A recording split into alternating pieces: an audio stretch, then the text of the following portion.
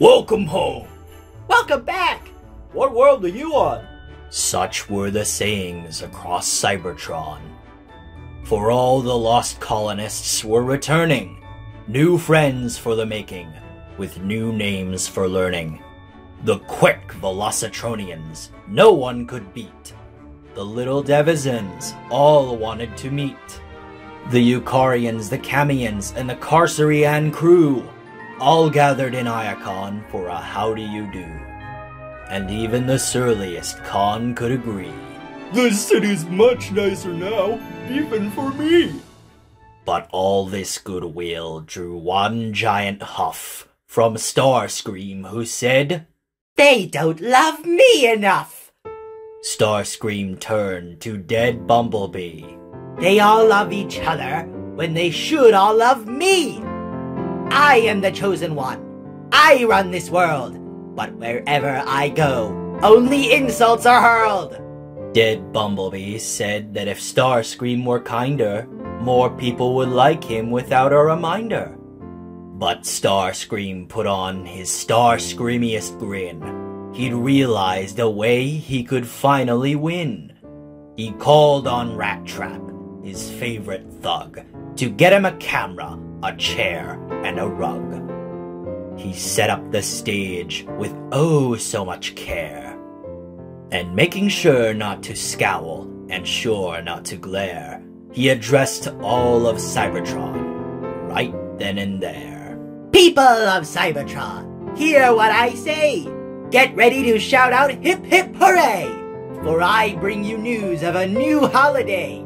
Tomorrow's officially Chosen One Day. And Starscream went on with many a gesture about how their love shouldn't just fester.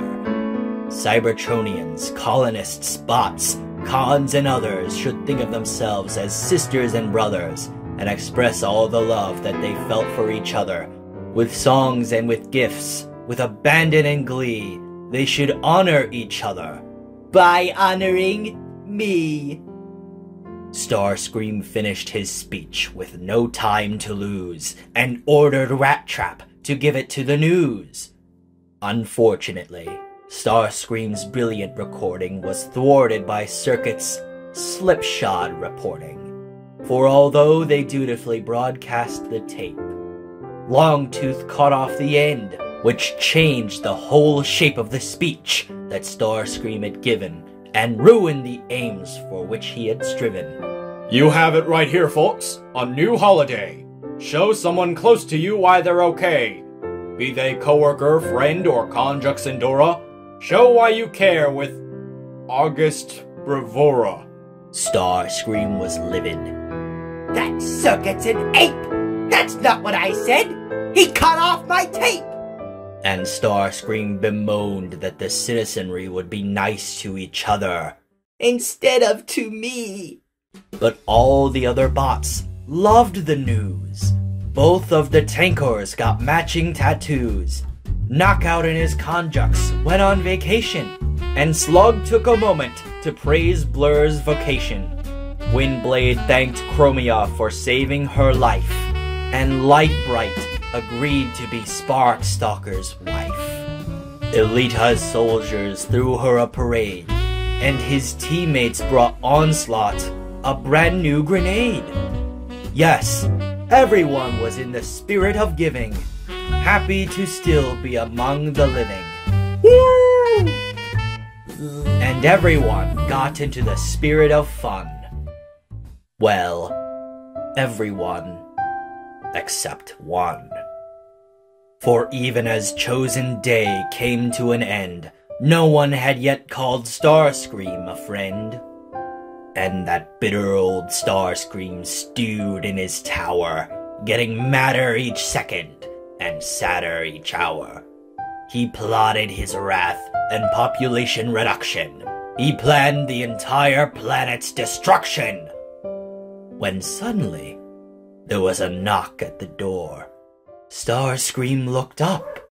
Now who is that for?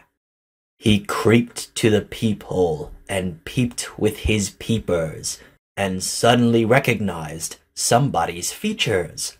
for he threw open the door with an oily grin and invited the scientist Wheeljack on in.